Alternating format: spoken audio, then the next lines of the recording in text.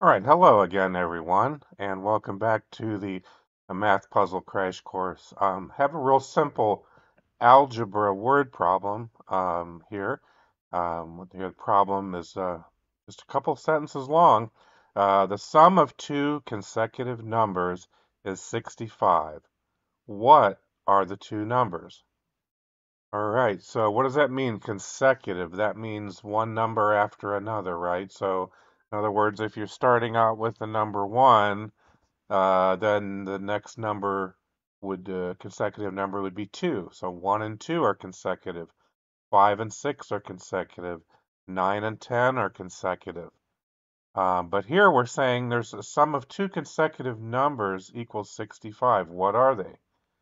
All right, well, let's think about this. Let's just assign a variable for the first number in this sequence, and we'll call it x, the variable. So the very next number would be x plus 1. So if we want to write out an equation, we would have x plus 1 equals 65. Remember, x is the first number, and then the next number after that would be x plus 1. So x plus 1 equals 65. So 2x plus 1 equals 65.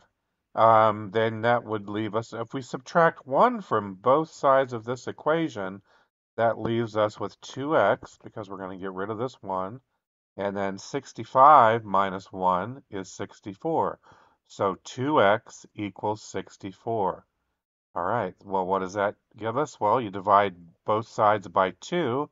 That gives us x equals 32. Well, x plus 1 is 33.